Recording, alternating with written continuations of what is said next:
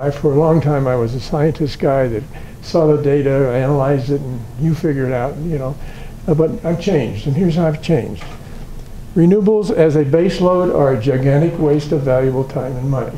Base loads and renewables in this two-column list. We've got the 4 common base loads over there. Their property is that they can supply power 24 hours a day pretty dependably. And over on the right side of the renewables, the ones I've done in yellow are ones that I'm going to spend a short time with proof data saying they just can't cut it. They will not become dependable, replacing any of the base loads. And on the method for wind, solar, and hydro, what I do is take the transfer of energy, that what they do into their power curves, and look at their curves and say these aren't going to cut it. All right, let's start out with wind generators, all 160 tons of them, and I'm going to look at the transfer curve for that generator and say there's something wrong with it. This is a commercial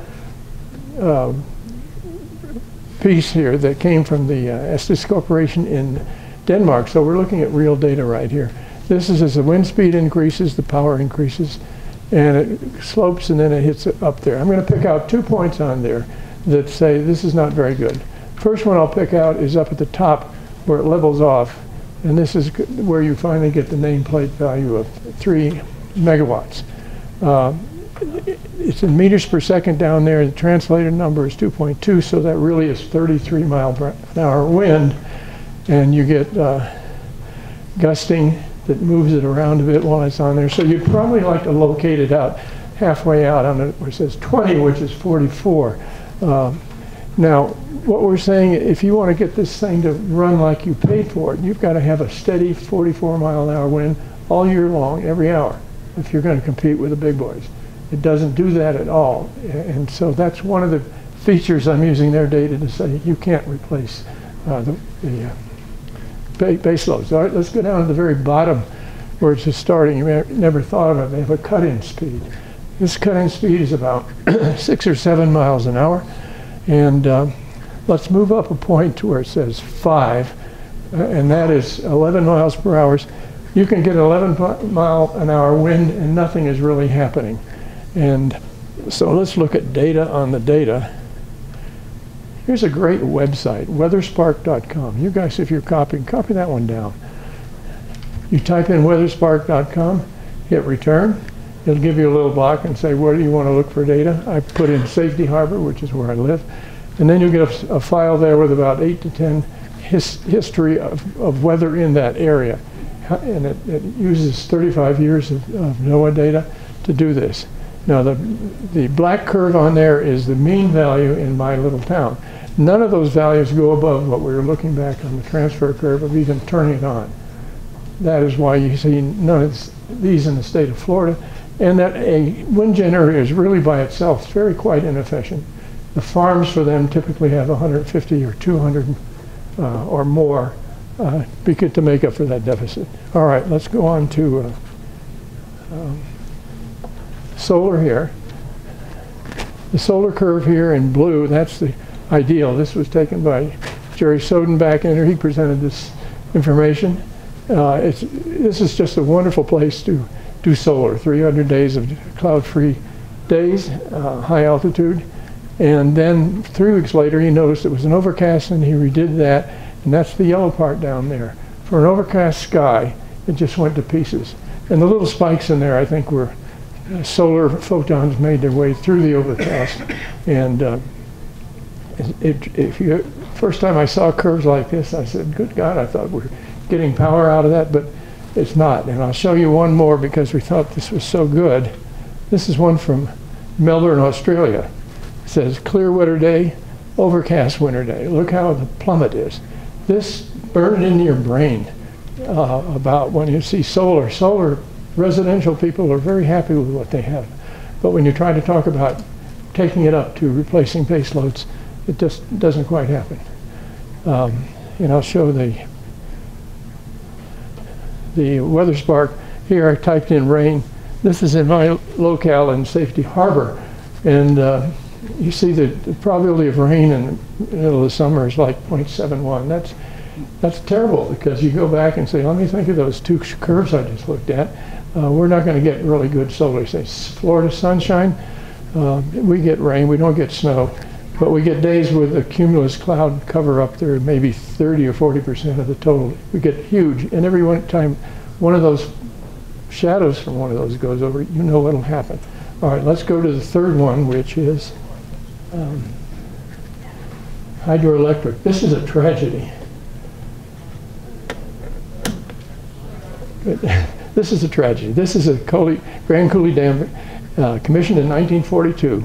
It 80 years almost. It delivered just like total power that was strong. It has a nameplate of 7.1 gigawatts. That's huge. And right now it's kind of in trouble. And let me show you that power equation off on the right there. It's equal to two constants. The first one is the water density. The second one is the gravity acceleration factor, constants. Then you get to the third one, which is H sub W, which is really the height of the reservoir behind it. And so its power is linearly related to that. And the problem is right now is that the snowpack that forever would melt off this great volume of water has been going down for 20 years. And here's the result. This is getting a whole lot of press now, all national. This is the Lake Mead Dam for the Hoover Dam. And there are other dams upstream from this like this. And the present, as of yesterday when I looked it up, they said the water level in the reservoir is at 27% of full. And you look at that power equation to the right and you say, we're in trouble, because that 22-year trend does not appear to be stopping. All right, here's the final on the level that we're talking about. This German data in 2017, this is for the whole country for the whole year. The energy sources on the left and how much percent that they did. Let's skip the base loads up there and go right to the renewables. They got wind, solar. They invested very heavily. This is not something they put together the night before. This is about 22 years ago they began. And so the sum total for that is down at the very bottom, 33.1% when they threw everything at it they could. This is, what a curve, what a piece of data this is. This is the whole German country throwing in. Who, if you're not a believer and you want to fight it, how can you fight this types of data? So we're going to go on now and elevate just a little bit what we're looking at. This, so that you've been around, probably recognize this. Those who know the most of nuclear reactors fear it the least. Those who know the least of nuclear fear it the most. I heard that woman's name from England mentioned yesterday, and I think of her when I see her on. They know it, they fear it the most. And it's a PR problem. I'm going to go one more on fear, which is Jim Conk. Jim, are you in the room here? There you go. Okay. I put this in there before I didn't even know you existed. And I saw you on there. I had to better get down and get your name in the bottom there. This is the death print that he put out there. And I put in yellow the ones that we can look at. Let's just compare coal with 10,000 and nuclear with 0.1. And I think I know where 0.1 humans come from. I'm aware that in 1989 there was one uranium miner death. That may be where that came from. Two things to look up. The nuclear global average 90, that's probably about 100% of the Chernobyl contribution to bad engineering. Now look from hydro north, hydro, wind, solar, look at all those numbers there. All those energy sources have something in common that the nuclear does not have in common. What is that? They give fatality a pass, right? Which one of there doesn't get a pass on fatality? Nuclear. And this is fear is just so real in it, but we've got to keep hammering. And let me go on here. This is, I've said this before, but one major thing is solar, wind, hydro depend on the weather. You don't want to build a stable system that's depend on the weather. A friend in England, they had 2 weeks of no wind. And so that's what you get. When it's working, it's working. And all renewables need a specific location. Let me just keep going on there. This is two more to go here. This is the what if.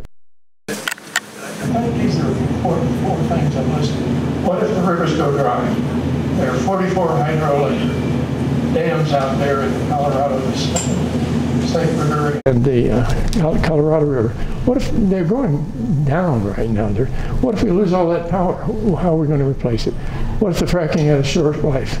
It has geologic data and financial analysis saying fracking is not 200 years, it may be 10 to 20 years. Extreme weather has occurred in California around the San Francisco area.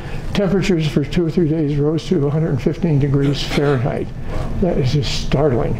And the power company made this comment that said to all their customers, they said, we know you're going to turn the air conditioner on all the time, but if you pretend everything is normal and you're going to watch TV and wash your clothes, we can't provide the power that you want, and we will have blackouts. What a startling statement in America. We cannot provide the power that you want. And then the extreme, let me skip. I was going to put a fifth one down there. I was getting too noisy, but I would have put down, excuse me, electric vehicles. These are all what I have in white here, saying this is power we don't have at the moment, but it's going to hit us pretty fast. So then the power crisis, utilities must quickly increase baseload production. Man, if we had our thorium thing ready to go, it looks like, I don't want to say the sky is falling, but you know, and I looked at that and I said, but there's data behind those little things. Maybe it's not true. So here's my last thoughts, and they're kind of wobbled around since. I noted that the national labs, when they were a team way back, they developed the atom bomb in 2 years and 9 months. Incredible problems, but they had, you know what they had, just incredible. And then a few years later, they gave us the first commercial nuclear reactor in the United States, the Nautilus submarine in 5 years, and they say, what happened to Rickover? He was the engineer on the job. The whole basis of that came from the Oak Ridge National Lab, and he went there. Hello. I thought I was singing or something.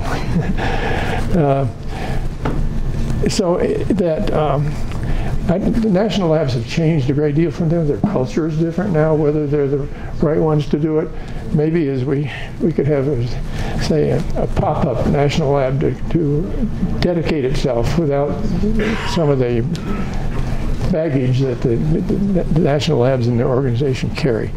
That one I don't know, but we need things now. It's not like, well, we'll get it by 2030.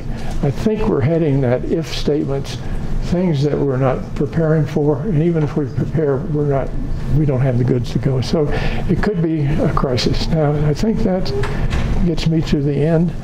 That's a delusion. I'll put also I may regret putting my email down there, but if we there? Okay.